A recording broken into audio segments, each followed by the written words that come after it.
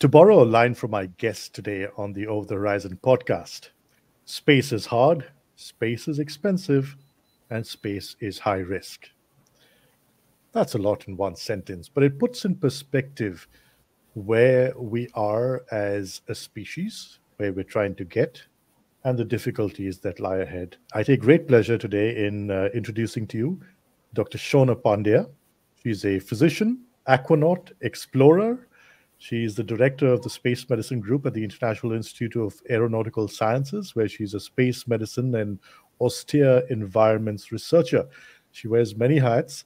She says she lives out of a suitcase. She's always on the move. And if you follow her on LinkedIn, she has one of the most astonishingly hectic and glamorous lifestyles that any aquanaut and physician can have. Dr. Pandya, thank you for your time and welcome to the OTH podcast. Well, thank you so much for having me. It's my pleasure to be here. All right, so let me just pull up your profile so that my audience can get to know you a bit better, and if you can talk us through. So this is, of course, your LinkedIn profile, and please do not spam Dr. Pandya. But that's if you want to reach out to her LinkedIn, you can. Another very interesting hat she wears is at the IIAS, and I believe that's you in the photograph there. Yeah, that was, there's a really cool story to that photo. I would love to talk about it this hour. Yeah, so as you said, I am the director of the International Institute for Astronautical Sciences Space Medicine Group. I teach their space medicine course. I've been involved with the organization for close to a decade now, and we are all about advancing citizen science as it pertains to bioastronautics, to atmospheric science, and more. And one of the moonshot goals we had as an institution was to enable citizen scientist astronauts. And that photo that you see there is our first ever research flight on a suborbital vehicle, making our flyer a suborbital researcher or astronaut. So you can see I was part of the payload team that supported the science. This took place with Unity on Virgin's Galactic 5 mission last month. So this was a really recent photo. So you can see myself second from the left there. And right beside me in the middle there is Kelly Girardi, who flew to space and just knocked it out of the park with our science. So it's it's an amazing memory. The co-PIs, Aaron Prasad, Yvette Gonzalez, are just amazing to work with. So it's a lot of happy memories there. I borrowed a line from one of your posts on LinkedIn where you said space is hard, space is expensive, and high risk. We aren't built to be in space. We haven't evolved as Homo sapiens to build in space. We've evolved here on planet Earth. And yet we aspire to be Homo Galacticus. We aspire to go to space and be a space-faring race. But I think we do sometimes need a reality check. So help us with that reality check. Yeah, so thank you for that question. I think you left out the last and most important part of that. Space is hard, space is expensive, and space is trying to kill you. So I often say that. So people ask me, a lot of my research is in space medicine. It's one of my passions. It's what I try to enable at the IIAS.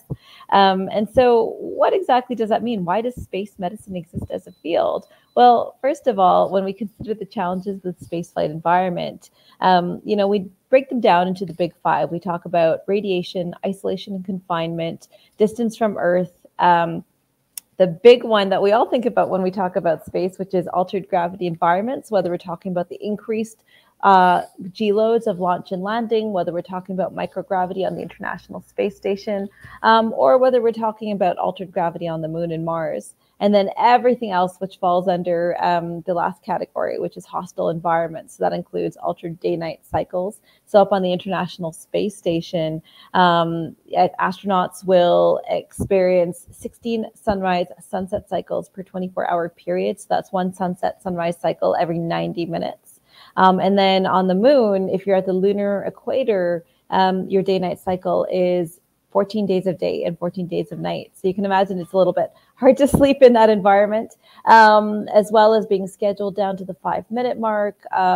We talk about lunar dust. We haven't yet talked about the challenges of being isolated and confined for so long. So this is why space medicine is a field, because there's so much to consider, to mitigate, but also to optimize, so we keep these highly functioning individuals performing at their peak and not disrupted by the environment or their adaptation to the environment. You're right, and we've seen so many cases of astronauts when they come back to Earth from the International Space Station, having spent 3 months, 4, 5. I think the longest stint was 9 months. I think Commander Rubio just broke the record for most days in Correct. space. I think he might be close to a year.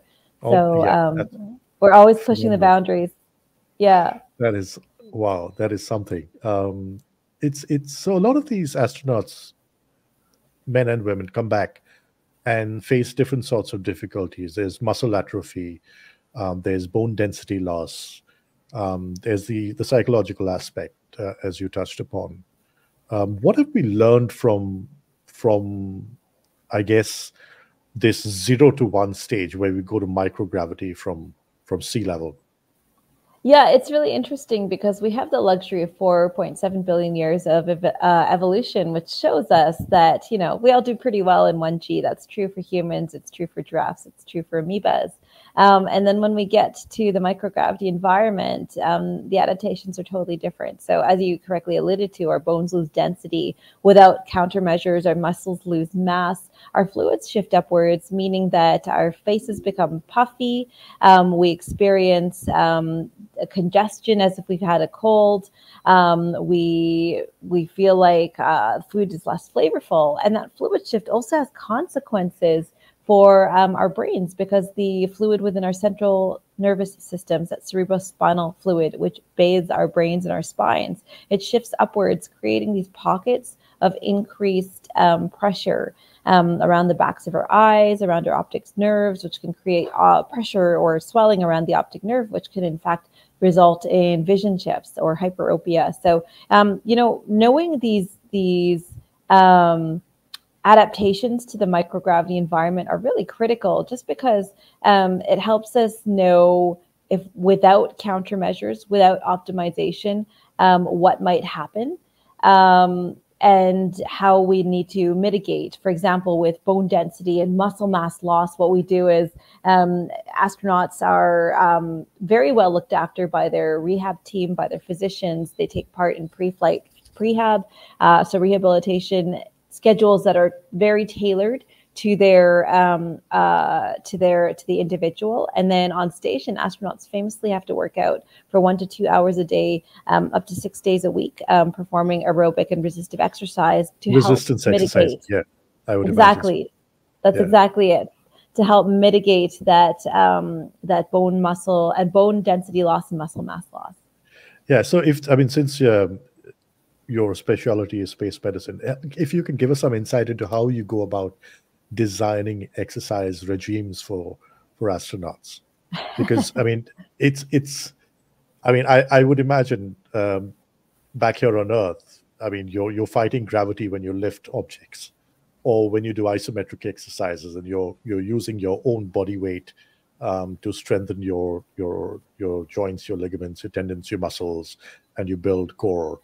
But up in space and microgravity, how do you even begin to kind of design these exercise regimes? And is there enough evidence to show us so far that it is sufficient? Yeah, that's a great question. So taking your answer with the last question, so without countermeasures, researchers have found that bone density loss occurs at a rate of 1.5% per month. So without any countermeasures, we're pretty much dooming our astronauts to osteoporosis, or a condition where bone density is lost to the point where bones are very brittle, fragile. There's increased risk of breaking bones or having a fracture. When physiologists and exercise and rehab specialists design for astronauts, they're also designing for the 0G environment. So it's not as simple as getting on a treadmill as it is on Earth, because if you're not strapped down to the treadmill in 0G, you're not doing anything. You're essentially on a trampoline. So famously on the International Space Station, the treadmill is called the Colbert. It's named after Stephen Colbert. It's called the Combined Load-Bearing Ergonomic Resistance Trainer, which is a backronym. And there's a very fun story to that.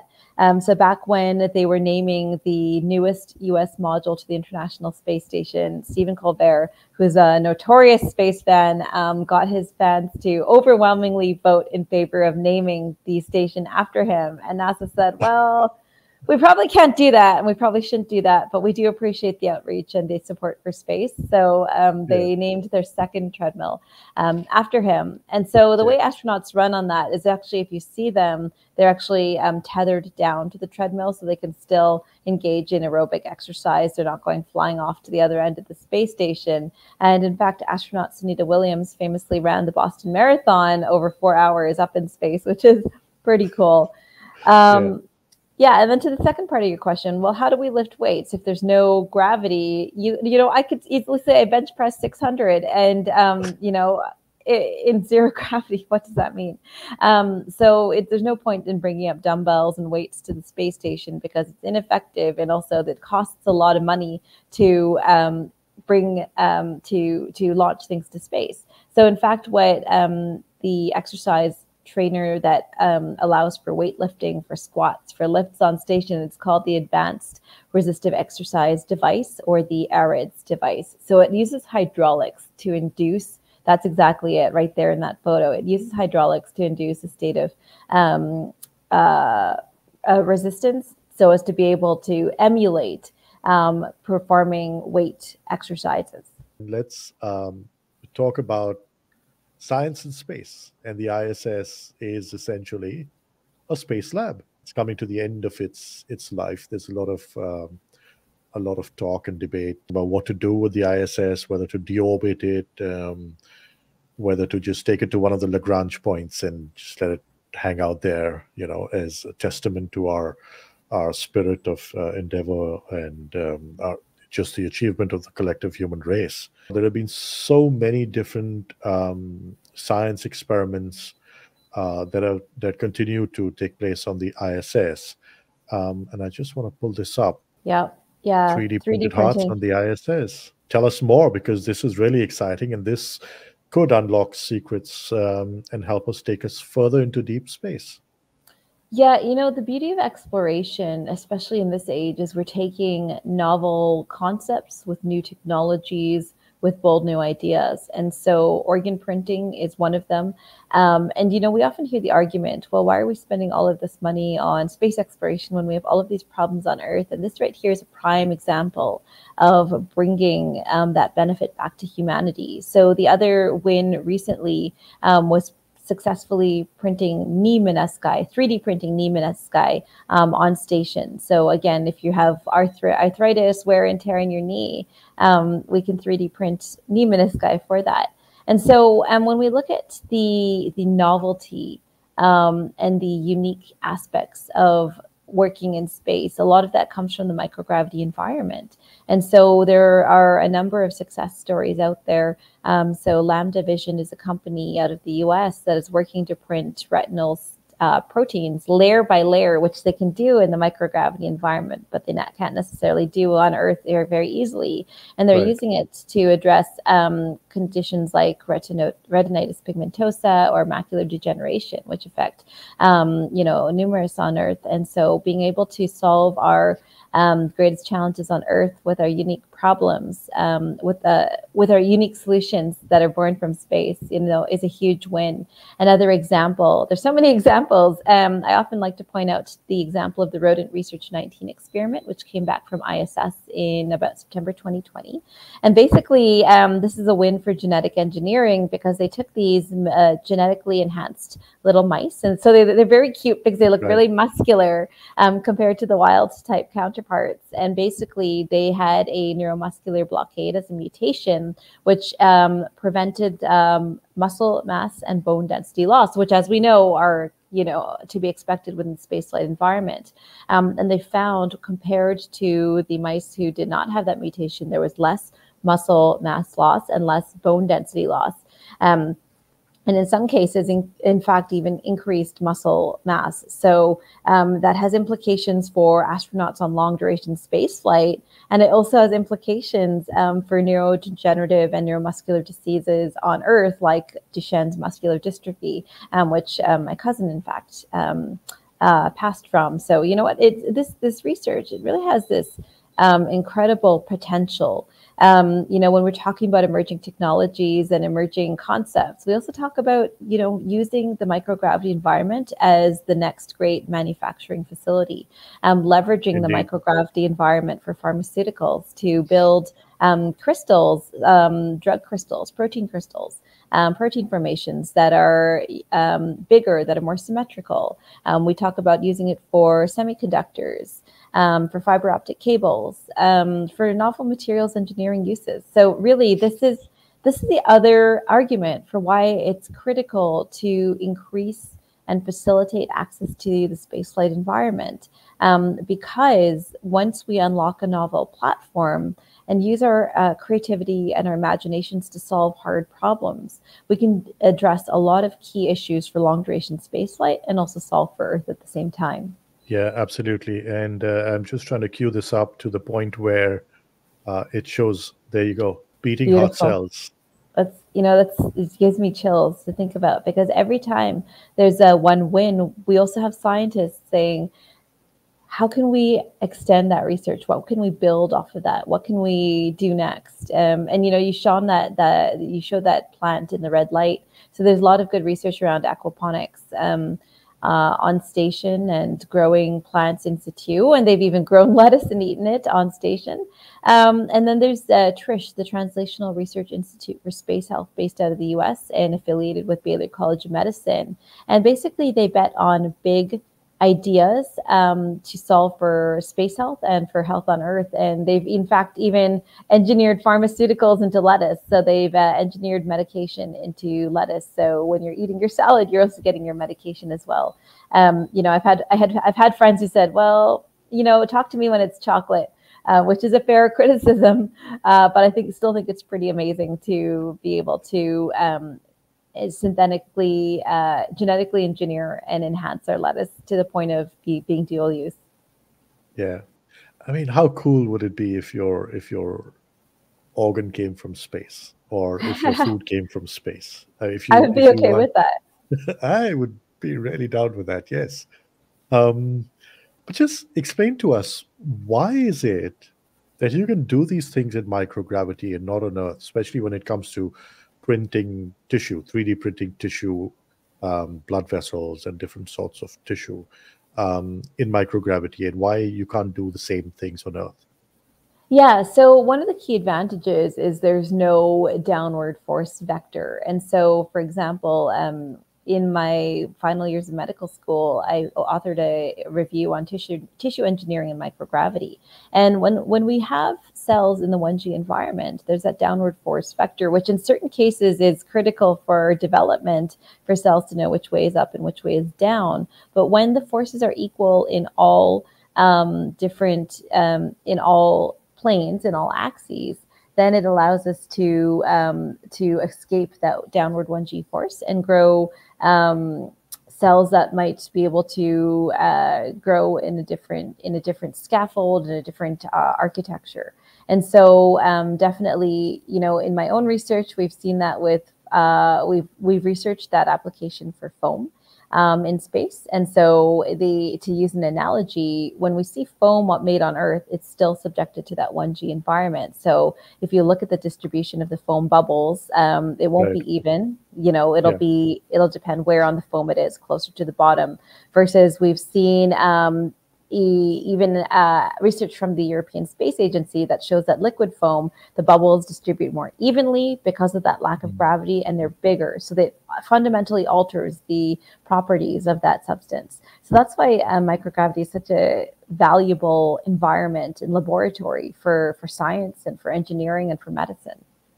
So, okay, let me ask you this. How close are we to actually build bioprinting or 3D printing um, viable, let's say a viable heart or a liver in space, and then transplanting it into a human on Earth? I think the answer is always the same old one-liner, and that further studies are needed. So a proof of concept and a proof of technology is always extraordinarily promising. It's a big win. But we always, when we talk about how we get something approved to the point of being a medically approved therapy, we have to first make sure it does no harm, so it does no harm. It's as good, at least as good as the gold standard. And then across multiple trials, across multiple centers, across multiple populations, large scale, double blinded, multi-center trials that are randomized, we have to make sure that they also offer some benefit. Whether you're talking about innovation in Earth, innovation in space, the standards don't change because the safety is critical. And it comes back to the first principle of medicine: do no harm. It's interesting that the CRISPR treatment for, I think it was sickle cell, has just got the FDA clearance. I saw that. Yeah. Yeah. So it just, these are exciting times we're living in. You never know what's around the corner. Yeah, it's really interesting, even within my lifetime, watching diseases that were once, fatal, that were once a death sentence, become chronic diseases. So AIDS, HIV is now a chronic disease. It's not a death sentence. Melanoma, which was once one of the scariest types of malignancies or cancers, through immunomodulation therapy, is now has a much higher survival rate. So living in this time, in this age of innovation, and doing so for good, it's one of the most exciting times from a biomedical standpoint. Sometime back, we sent up these little water bears, these chubby little water bears, to the ISS, tardigrades. Why did we do that? And what are tardigrades to begin with? Yeah, they're these minuscule little life forms. They're everywhere.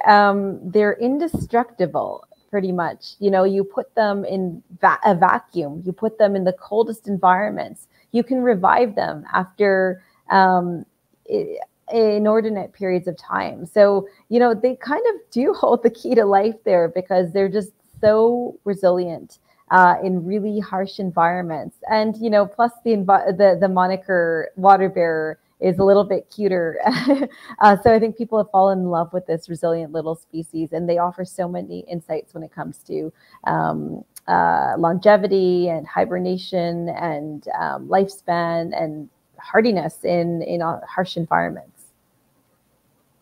And if so, is the thinking that if these guys can survive and adapt and therefore survive to high levels of radiation and extreme temperature changes, etc., and microgravity, not zero gravity, but microgravity, then there are learnings and takeaways for us as humans that we can apply. Yeah, there are a few steps there, and it's sort of it's a little bit of looking at them and saying, well, they can. It's not thinking if they can, then we can. It's if they can, then why can't we? And what secrets do we need to unlock within our own metabolism and our genomics and our proteomes and our metabolomics that would lead us there? And so, is it genetic enhancement? Is it looking at synergies between how our metabolism interacts with our genetics? Is it a physiological process? Is it a synergy between all of those things? And so it's important, because when we talk about long duration space flight, some of the showstoppers include the amount of radiation that we're exposed to beyond the Van Allen belts when it comes to deep space. And so knowing how little organisms like the tardigrade or the water bear can survive in such harsh environments can help us potentially unlock secrets into making ourselves more resilient in the face of these harsh environments. And there's this great article from the MIT review from about 2016, and they talk about genetically enhancing humans so that they're more resilient to the high radiation environment of space. And they argue that there's an ethical imperative to do so, because we're sending these astronauts to a very high risk, high radiation environment. So understanding how we know that certain organisms have a better survival capacity in these harsh environments. So it starts with studying their survivability. One other really cool example is looking at human hibernation. And right now it's the stuff of science fiction, but the European Space Agency has done some work on it, some computer modeling on it. There's biology institutes, I think it's the Alaska Biology Institute, that is looking at inducing hibernation in non-hibernating species. And so what they've done is they've looked at the ground squirrel and said, well, it can hibernate. It can reduce its metabolism by 99% and sleep through the winter. What if we did that in non-hibernating species? And they were able to induce that in rats, which was a big win, wow. But they've also had to deal with the side effects of gut ischemia, perforation, sepsis, and death. So there are a few things to sort out. But this is the value of looking at animal physiology, of psychology, of physiology, of zoology, of comparative physiology, and seeing how they survive and seeing which of those benefits that we can unlock for humans on exploration class missions and beyond. It seems that from decades back with the Apollo missions till now, we haven't had a lot of evolution in the sort of spacesuits that have existed and are used by astronauts. We actually, this is the golden age of creating new spacesuits. Once upon a time, you're very right. There was a limited amount of EVA spacesuits and contractors and providers. And when you look back at footage from the Apollo missions, you can see that the astronauts were doing the best that they could with what they had. So their center of gravity was quite high. It made them prone to falling over, especially on this steep, rocky, dusty lunar terrain, which wasn't easy to navigate to begin with. And then their ability to bend at the waist was quite limited based on where their life support pack was. So they were really more using their knees to navigate. So it's actually quite exhausting. And in addition, there was a lot of pressure points. And that was also a known issue with EVA suits during the shuttle and even the ISS era, creating subungual hemorrhages, so bruises under the fingernails, losing fingernails, creating pressure points on the shoulders. And so all of these lessons learned are critical towards evolving the next generation of spacesuits so we can get better fit, better mobility, better performance, and better endurance for astronauts when they're out on these EVAs, which are already hours long, require lots of energy, lots of focus, lots of concentration, and then also the survivability in these spacesuits. So the PLIS, the portable life support system, that little backpack on their backs, does a lot of heavy lifting in terms of providing adequate oxygenation, temperature control, humidity control, and scrubbing, removing noxious gases such as CO2 buildup from the spacesuit.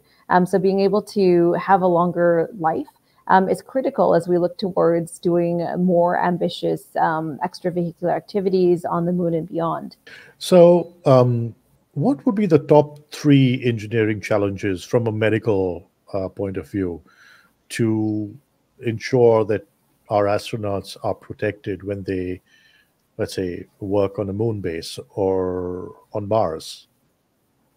Yeah, so I would say the top 1 and 2 are tied because they're a matter of survival. So it'd be radiation protection as well as the strength of your portable life support system. So those are non-negotiable. You really, it's a place where you don't want to cut corners because the radiation exposure beyond in deep space is, can be one of the showstoppers if we don't adequately mitigate the exposure for astronauts. And then the last one would come down to comfort. So what I mean is a suit that's ergonomic, that lets you move easily, that lets you, move your fingers, move your hands in all axes, has adequate degrees of freedom, because you're out there to perform work. You're there to explore the surface, maybe do some geological sampling, perform some science, maybe do some maintenance, and even some infrastructure building. So you need to be able to do that efficiently. So the ergonomics and comfort of the suit would be third in my view. You know, what we've seen in the past 5 years alone for evolution, the fit of gloves, the fits of suits, it's incredible. And then, I forgot to mention a fourth item on my wish list is lunar dust repulsion. We know from the Apollo era that the lunar dust, the regolith, is so fine and sticky. It got everywhere. It got in the suit joints. It clogged them up. So if they're able to, by virtue of their polarity, repel lunar dust, which I believe has a negative charge, that's another bonus. We're definitely getting there. Even SpaceX has entered the spacesuit game. They're very famously had their IVA suits for their Crew Dragon missions, those very well recognized white suits that are out there. And now with the upcoming Polaris Dawn civilian mission, they're pushing the boundaries because the commander of that mission, Jared Isaacman, has said that they're going to do the first civilian EVA or spacewalk.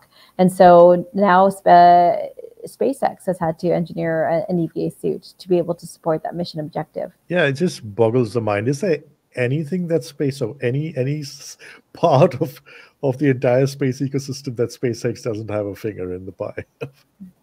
They're very committed to humanity being a multi-planetary species. Species. So I think their activities definitely reflect that. Let's talk about, since we talked about the future of Homo sapiens and humans as a multi-planetary species, we need to reproduce in space. We need to have babies in space. Yeah.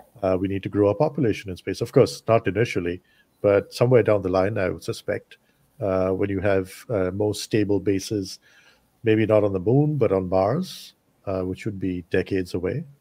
So how can we reproduce in space? Is it possible? I mean, that's the million-dollar question. And the short answer is further studies are needed. Has anyone tried? The official party line is no. There are rumors out there because they're both on the Russian, on the Soviet side, and on the U.S. side. Mark Lee and Jan Davis famously or infamously were an astronaut couple that ended up going up on a shuttle mission together because they didn't tell anyone they were married because it was against the rules for astronauts to fly together. So they married in secret and then went on a shuttle mission together. But in interviews, once it was discovered, like they very firmly reiterate, they were on opposite shifts. They were on opposite 12-hour shifts. So they never really saw each other over the mission. So to our knowledge, nothing has happened in space, but we know there's a plethora of zebrafish, jellyfish, quail egg, rat, mice studies out there that at best say that the data is conflicting.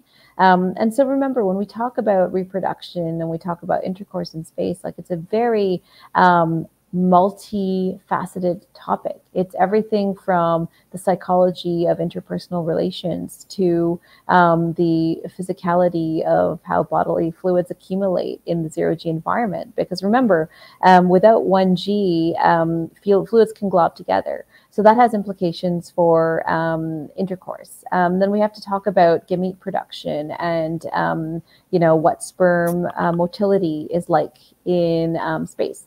We have to talk about female fertility in space. And even there, the data is extraordinarily limited because only 12% of women to date have, of astronauts to date have been women. Yes.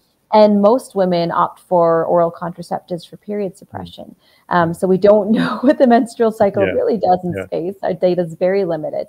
And then so now we have to talk about, say we've overcome all of those hurdles. What does implantation and embryo development look like? What does how does the fetus develop?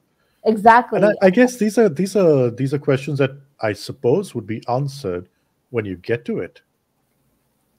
Well, kind of. That's one approach to take. But, myself and some of my research colleagues very firmly believe in doing this ethically in a very cautious fashion because there's so much at stake here. At the big picture, humanity's longevity in the stars is at stake here.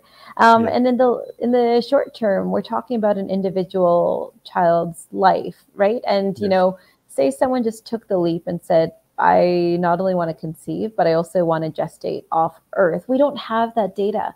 What if we have conflicting data that the neuromuscular development of rats is altered, but it's transient, so there may or may not be effects. But say we inflicted that on a child who had no say on their neurodevelopment, and say it had deleterious effects for height development, for bone density development, for behavioral and neuro development. All of that matters. And so that's why I'm such a proponent about doing this in a stepwise, nuanced, and ethical fashion. And what would that be? I think it involves advancing towards not just insect and mammalian studies. So some mammalian studies have been done, but also the ethics for primate studies would be critical. There is a ban on that. I know in the early days of spaceflight, we did experiment on chimps, and now rightly so for ethical reasons, without except in extenuating circumstances. It's just not done. But I think this would be a very strong case in which we did look at primate research to be able to educate ourselves as to how reproduction and development occur off-world. Is it going to take us decades or perhaps centuries to go from Homo sapien to Homo galacticus? That's a really good question. And it's one that's really hard to answer, because the nature of exponential change is that by the time we realize that change is coming, we're already about 5 steps behind. So when we talk about AI is the way of the future, we need to start thinking about ethical protections. When we start thinking about 3D printing, when we talk about the computing power and the processing power of chips, of computer chips, like we're already in that exponential change. And so when we talk about access to space, we already are at that inflection point. However, we also need to be mindful of the future that we want and how to create it. And then also be mindful that some things aren't exponential. And by that, I mean generational change. So say that we did have successfully have a human couple gestate and give birth to the first off-world human. And say they looked fine, and maybe at the microscopic level, there were minute but insignificant, inconsequential changes in their DNA. Maybe it would be fine for the first generation, but say as we had more off-world generations, maybe those changes are cumulative, and by the time that we reach, generation 4 or 5, decades, centuries down the road, maybe that they're so divergent from humanity that it's essentially a sister species. So, this is, now we're getting to the realm of sci-fi, but it is important to be mindful of the land of unintended consequences. So much of what's around us today was sci-fi till very recently. Yeah. Even smartphones. You look in science fiction, and there's these concepts of having portable computers with us everywhere that you can answer any question on any whim. And essentially, that's what our smartphones have become. So, we are living in that sci-fi future. We just need to wield it responsibly. Is this purely an evolutionary biology problem?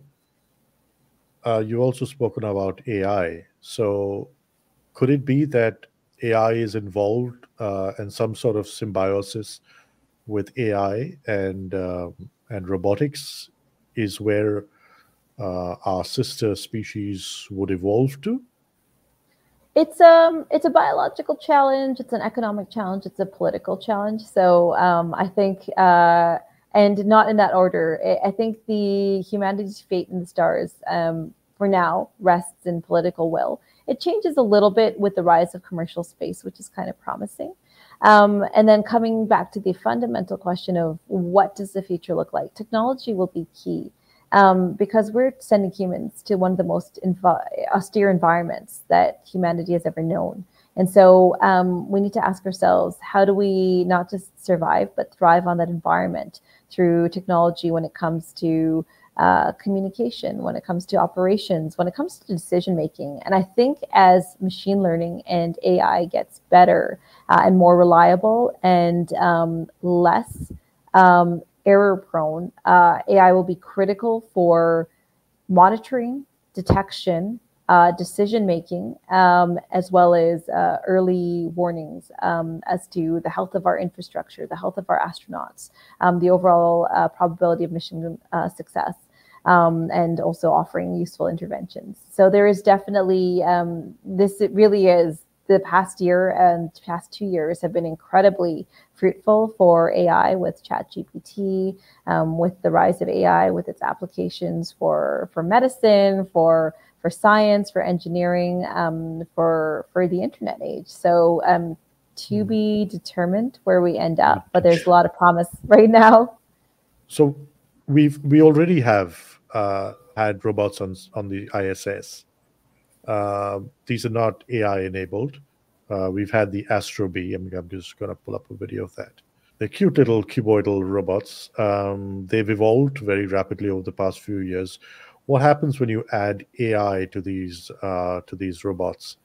Do we need to evolve ourselves sufficiently, or can we outsource a lot of work to not only robots like Astro Bee, but also perhaps Tesla's Optimus robot? Yeah, it's really interesting. I did my undergraduate work in neuroscience and focused my honors thesis on consciousness. And we're kind of delving into the realm of philosophical right now. But one of the questions about mind and consciousness is that without sensors, without senses, you awaken in a room, but you have no sense of touch, smell, sight, taste, or sound. Without that, like, are you even really conscious? So when we talk about evolving the capabilities of AIs towards being true intelligence, a super intelligence, the question is, what types of senses are we enabling them with? Because even right now, I wouldn't trust an AI with something that entailed my life, so such as driving or piloting or medicine, because the context isn't there, and the errors that AI has made have been scary. So this is dated and probably doesn't apply anymore. But when IBM debuted Watson, initially for medicine and then finally on Jeopardy, Watson famously lost by suggesting Toronto was the capital of Canada, which of course it isn't. And so then when we talk about enabling AI, stepping away from the technical the technical discussion, I think it needs to be, AI, the technical part is we need to enable an AI with all of the same senses and more that a human might have, to be able to fully comprehend and contextualize and understand its environment. And then also understand that, what are the pitfalls, what are the dangers, and how do we protect against those?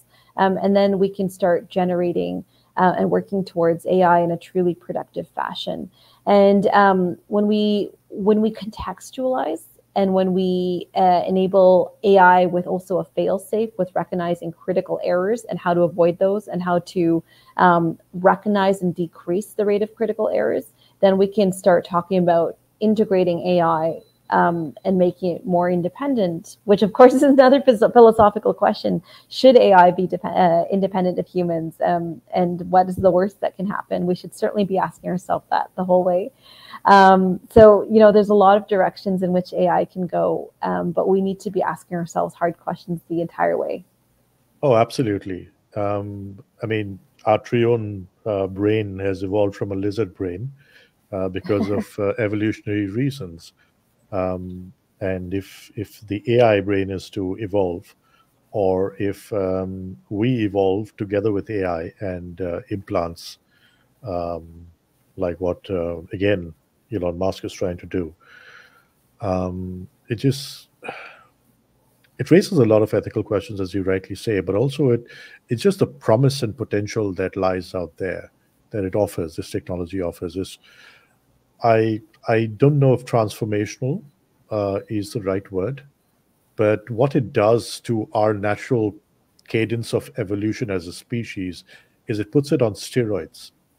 And there are questions not only of the ethical realm, but also the psychological questions of who we are as human beings when we are no longer just flesh and blood, but also technology. Absolutely, it does. And it's sort of, it's really interesting because what exactly is a human? If you take a human and just pile us up on a scale by virtue of our cells, we are more extraneous bacteria from our gut than we are human cells, right? So who are we really? What makes a human? What is the gestalt where that the magic happens, that we suddenly have minds and can talk and reflect and interact with one another? There's a lot of mysteries to be solved yet, and I think the future is promising when it comes to studying all of that. Yeah, and it's also surprising. I pulled up the video from the ISS of the heart cells earlier, and it took was a short of electricity to get them beating. So it begs the question: what is life, and what is that life source? And there's so much to explore and discover. But then we're just going down a different rabbit hole, and I'm afraid we'll go right down to the Warren if we continue. And we'll leave this for a different discussion when you have the time. So in alien anthology, the engineers are the creators of the human race, as in the movie Prometheus.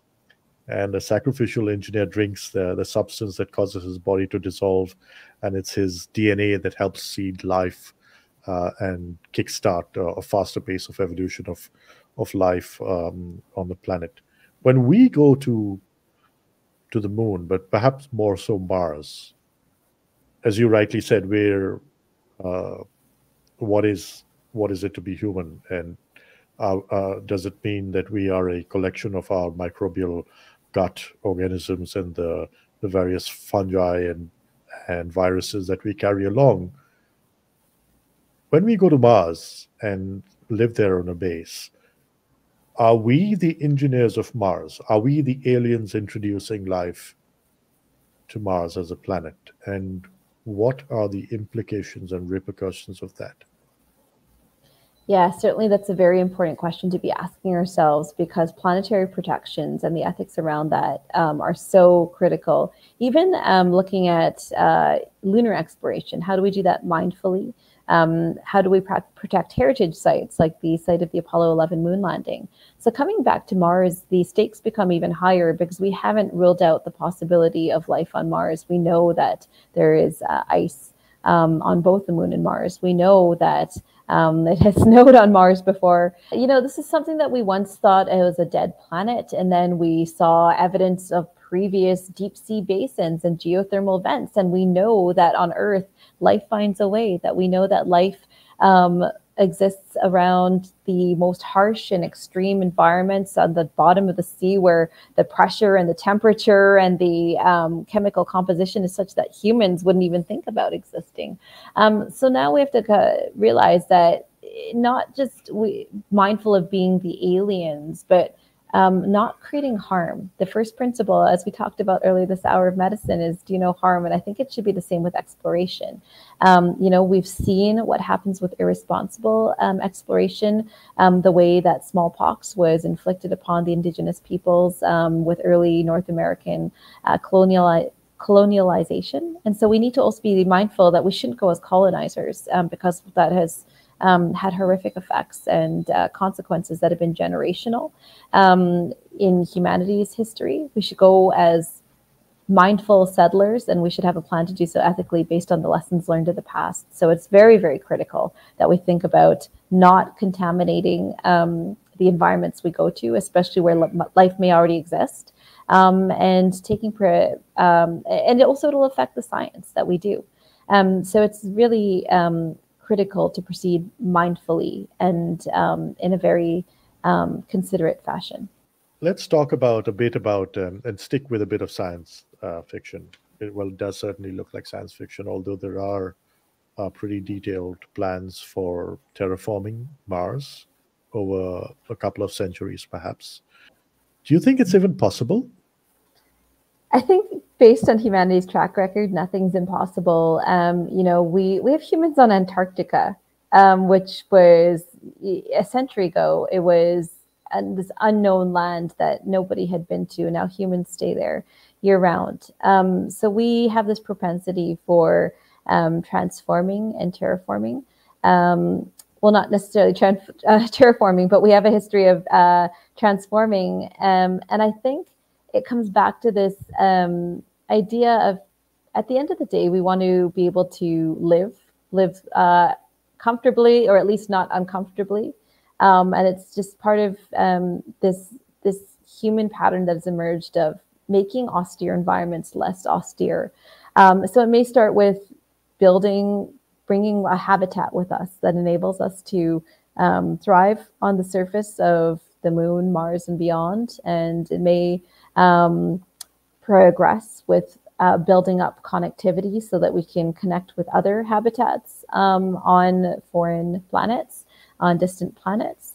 And then maybe we engineer these microcosms in which we are able to reach that sort of freedom on a distant planet. Maybe it's under a dome with a very regulated closed loop life support system, but we can navigate freely without our spacesuits by injecting our own atmosphere or our own habitable life support within a closed dome. So it's hard to say where we'll end up, but I would say that given how committed we are as a species to taking on hard problems, I wouldn't rule it out. The future's still yet unwritten. Would you want to live there if it were possible? You know, I often get asked, would I go on a mission to Mars? Would I go on a one-way mission to Mars? And my answer is always, the devil's in the details. What am I going there for? Is it just for the sake of being the first, or am I going for an objective that matters a lot to the survival of the species, to science, to exploration? That's more important to me. And then, you know, why is it a one-way mission? Is it because we haven't thought through the risks? We haven't mitigated the risks of radiation? We haven't trusted the technology? Well, that's not a very well thought out mission. So is it a one-way mission because it's a very well-engineered mission, all the risks have been mitigated, but the objectives are such that they call for that? I think that's a mission I could get behind. So it really depends on the philosophy and how the risks were thought about and how they were mitigated as well. I know you're very busy. I'll let you go, but I really appreciate you joining me for this episode, and I hope you can take out time. There's so much to talk about just within your domain of expertise, and I wish you the very best. Thank you so much for having me, and thank you for your thought-provoking questions. I really had a great time discussing the future of space and humans in space.